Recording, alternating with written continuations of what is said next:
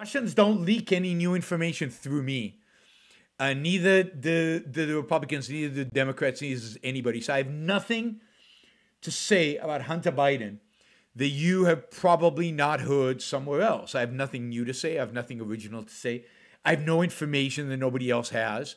I'll tell you my opinion about whether Hunter Biden is corrupt or not in a minute, but it's based on my general view of corruption in government, not on any particular information that I might have about the Hunter Biden case. I find it fascinating that people love to talk about stuff they know nothing about. They have nothing to add. They know nothing additional, and yet they can pontificate on something like Hunter Biden for hours and hours and hours without really basically reading the New York Post article, which you all can read if you want to, if you so choose.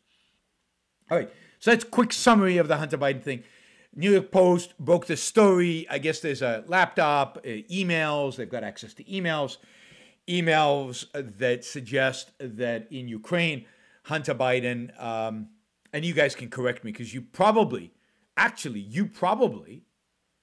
are more up to speed on the Hunter Biden story than I am. Anyway, that Hunter Biden introduced certain people within Ukraine to his father. The assumption there is that those introductions had to do with money. Hunter Biden, of course, was on the board of directors of a Ukrainian company. Then a separate line of story is that Hunter Biden went with his father to China on Air Force Two, and in China he had coffee with a well-known Chinese businessman. At least that's what he claims, that he had coffee with him. About a week later, he was appointed to a board of a new private equity fund that was approved by the Chinese government, and he's on the board of this fund. And again, the assumption is that he's on the board not because he knows anything necessarily, but he's on the board because he has connections and because he's the son of the vice president of the United States, and that can buy contacts for the Chinese, and therefore, basically he was a conduit to access his father for favors with regard to China, and he did the same thing in Ukraine. Now, on top of that, I guess there's stories about him using drugs, but I think those are old stories. I think we've known he's used this drug for a long time. And of course, most of the stuff about Hunter Biden was all investigated by the Republicans in the Senate or the House. One of the committees investigated this, and it was all made available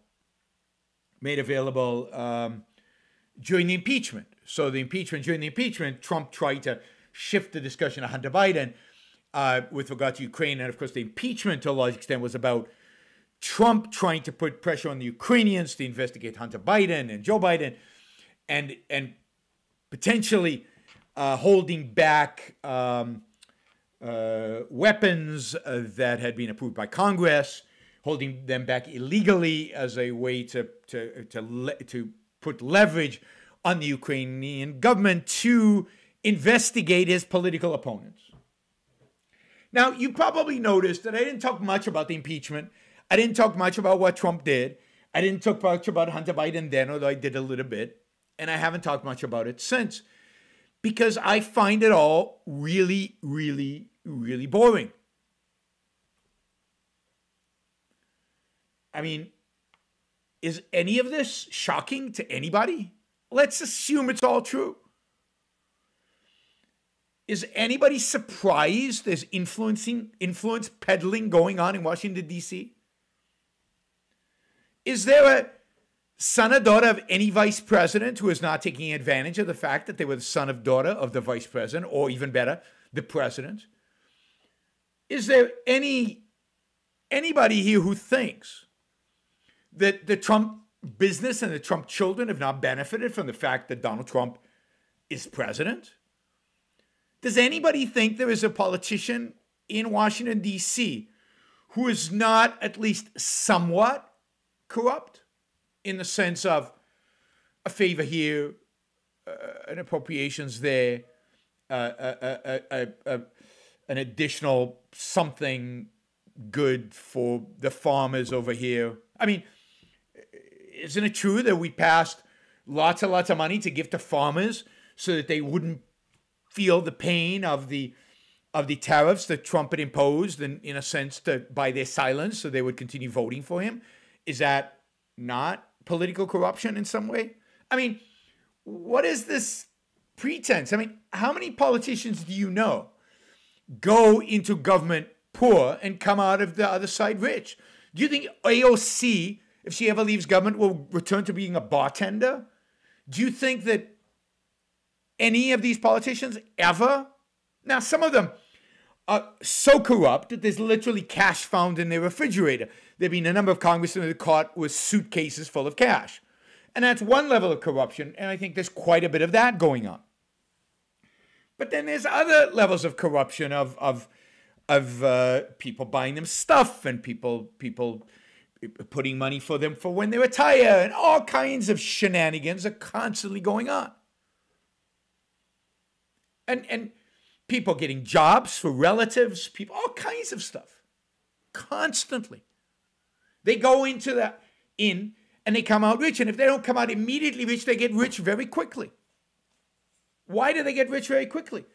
Because somebody on Wall Street or somebody in business or some lobbyist will hire them immediately, right as soon as they retire, so that they can lobby their friends to pass bills that favor whatever business this is. I mean, really? They're all corrupt. Biden's a crooked family? Maybe. I don't know. Hunter seems crooked. I don't know how deep it goes. But they're all crooks. Trump is not a crooked family. And put aside Trump, the Bushes who have had the governor of Texas, the governor of Florida, they've got nieces and nephews in all kinds of political places, and they've obviously been two presidents. And you think that family has never done favors to anybody? Has never gotten any favors from anyone? Ever? Nowhere?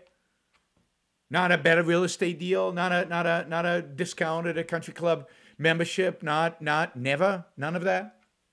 Nothing happens? Not board seats? You think these people are super talented? That's why they sit on boards? You think they're super talented? That's why they get hired by Wall Street firms when they retire from politics? Yeah, Biden's family's been in politics longer, so they're probably more corrupt. That's absolutely true. And the Clintons and the Bushes have been even longer, so they're probably even more corrupt. So the problem here is not, how big a super chat do I need to go away forever? There's no size super chat that will make me go Zeben64. It keeps coming back. I find it wonderful that the people who hate me the most keep coming back to listen to me. Maybe you should actually do a super chat. Maybe contribute a little money for me. Not only are you helping my stats, but by being here, but maybe you should put a few dollars in. That would be real self-sacrifice. But, I'm so awful that you want to continue to hear my voice. 100 million? No, I'm not going away. I mean, the whole beauty of having 100 million is to be able to buy a whole TV channel so I can dominate the airwaves, so Zeben64 won't be able to ever escape my voice. All right.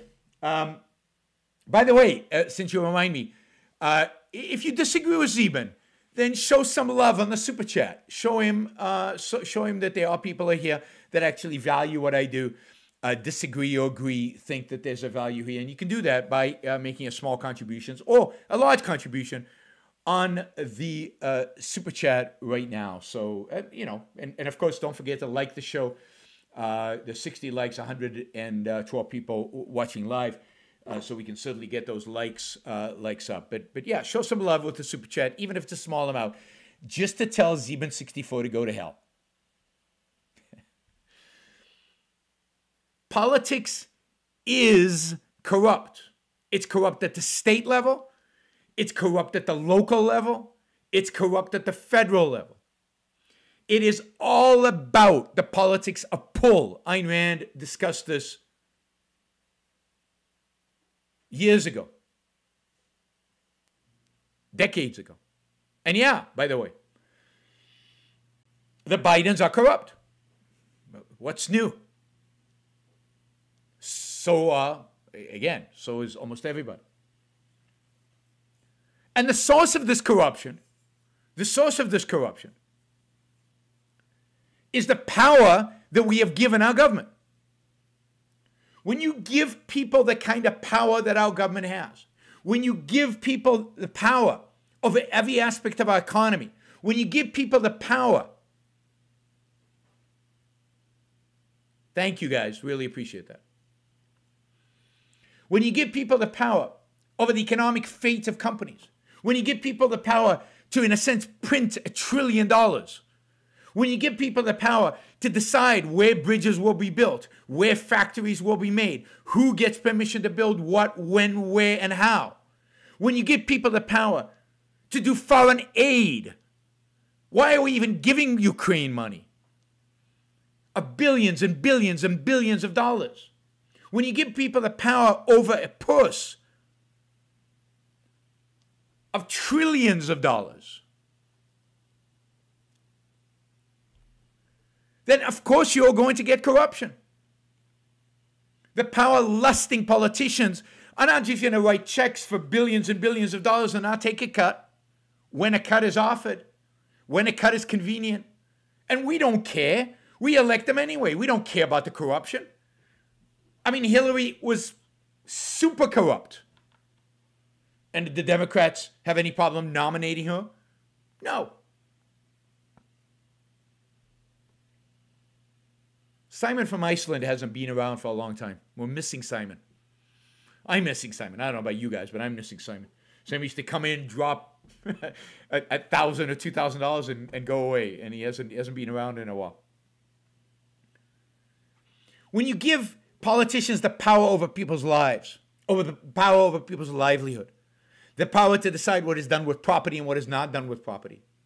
If you know a politician, and let's say you're worried about your property being defined a wetland, are you going to call that politician and say, hey, look, buddy, we went to school together, and you're my buddy, and I'll buy you a beer next time, and I'll buy you a house.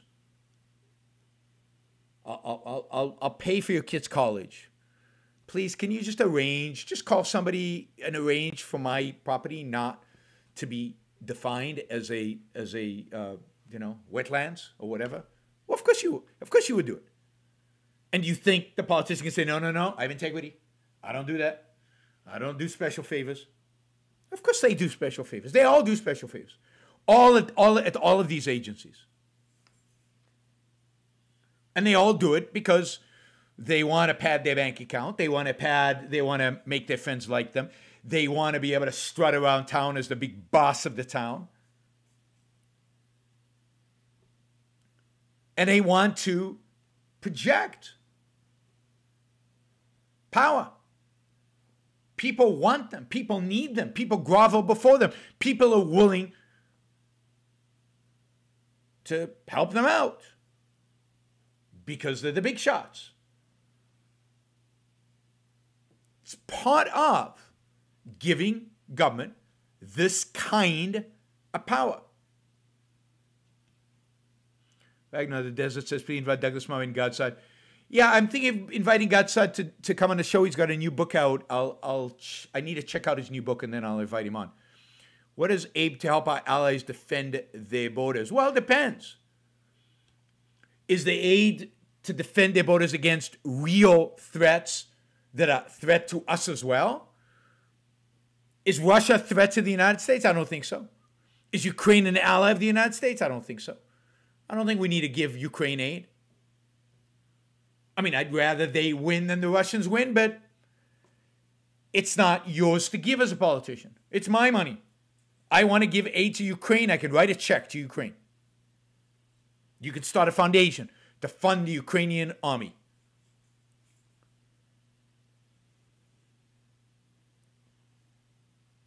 Thank you, Paul. That is really, really generous. I appreciate that. Particularly these days. The closer they get to the election, the more hate I get, the more hate mail I get. Makes life fun. So foreign aid should be only allocated when it is clearly and unequivocally in the self-interest of the United States. But self-interest is defined properly. Self-interest is defined in the context of protecting the individual rights of Americans.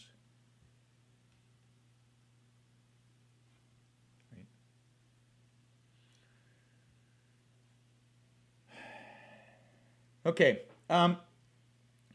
So I think politics is corrupt through and through. I think the Bidens are corrupt. I think the Bushes are corrupt. I think the Clintons are corrupt. Clintons, man, are they corrupt and disgusting. I mean, disgusting human beings. They're all. I mean, we have a political class. I mean, in that sense, Trump was right. Yes, you heard it here. I said Trump was right. There is a swamp in Washington. Now, I think Trump is part of that swamp. He just wants to put his swamp animals instead of the other guy's swamp animals. But it's a swamp in Washington. It's a corrupt swamp in Washington. When Hillary Clinton gets $250,000 to give a talk, and not just her, former congressman, because while they're congressmen, they're not allowed to get paid for speeches. But once they leave, they get paid. Why do they get paid when they leave? So that they can go back and influence. And I don't blame the businesses for doing it. I don't blame the businesses for doing it. Thank you, Jennifer, for Zeben to go to Hades. Excellent. I don't blame businesses for trying to defend themselves. Businesses that hire former politicians to lobby. I know a lot of those. I mean, it's a very lucrative job to go to politics. Who would have thought? Who would have thought that it's lucrative to go into politics? But that's because, I mean, I've given the example in the past of Willie Brown. Willie Brown, who was Speaker of the House in the state of California. Famous Willie Brown, because Willie Brown is the guy who slept with Kamala Harris and who gave her first position in the Democratic Party and first positions, in politics in California, and really made her career later on. That Willie Brown. Willie Brown came into politics with nothing and has left politics super wealthy. How does that happen? Now, it might not be suitcases under the table. It might very well be just the fact that he's influential, so people are willing to pay him $200,000 to give a speech. I don't know how much they pay Willie Brown. They pay $250 for Hillary. Why? Because they have influence. You're buying influence.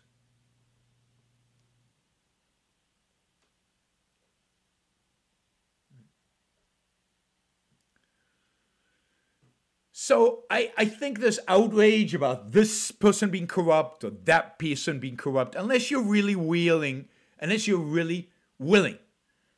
to take them on, to take the swamp on, to take the corruption on, to rid our government of corruption. Forget it. And there's only one way to rid the government of corruption. Only one way. It's not to put Hunter Biden in jail, although I have no problem with him going to jail. The only way to rid the government of corruption is to reduce its power. It's to reduce its influence. It's to reduce its size. It's to reduce the amount of money they spend and the amount of control over our lives that we have. So if you want to eliminate government corruption, the way to do that is separate government from economics. Get the government out of our lives. Get the government out of the decision making. Stop foreign aid. Stop trade deals. Trade deals are just ways for our government to give favors to our people and their government to give favors for their people. We lose. The only trade policy we should have is zero tariffs, except with enemies, and then we should ban trade with them. And that's easy. Like 3 countries that are enemies, ban trade with them, zero tariffs with everybody else. That's trade policy. That's it. And then there's no corruption in trade. Instead of a tax code filled with a gazillion loopholes because certain industries lobbied and paid off certain legislatures to get those loopholes installed in the bills, no loopholes. zero corporate tax would do it, or a flat corporate tax with no deductions, except basic expenses. Now, there's some question about what basic expenses are, but best is just a zero corporate tax. And then a flat income tax on with no deductions, no exclusions, nothing.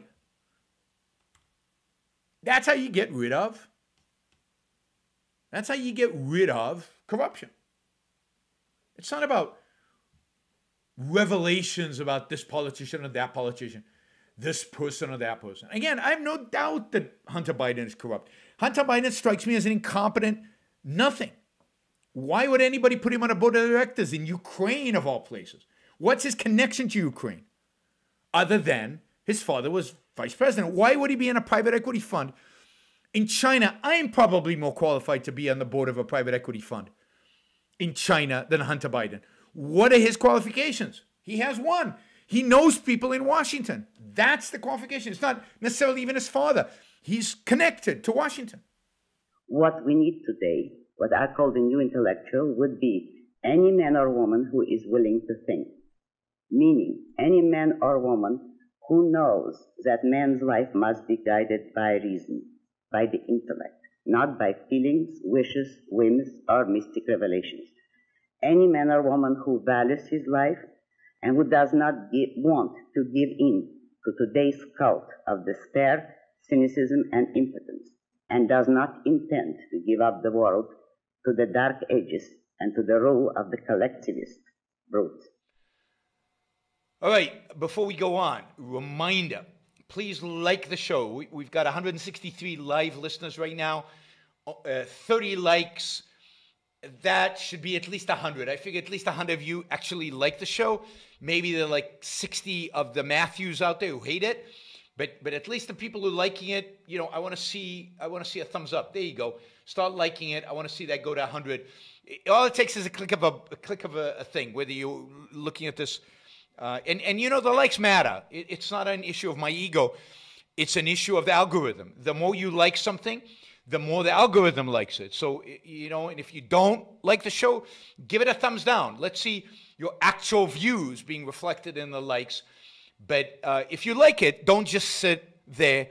Help get the show promoted. Of course, you should also share. And you can support the show at JaronBrooksShow.com/support, or on Patreon or Subscribestar or Locals. And show your support for the work, for the value hopefully you're receiving from this. And of course, don't forget, if you're not a subscriber, even if you just come here to troll, or even if you're here like Matthew to defend Marx, then you should subscribe, because that way you'll know when to show up. You'll know what shows are on, when they're on. You'll get notified, right? So, yes, like, share, subscribe, support. Like, share, subscribe, support. There you go. Easy. Do one or all of those, please.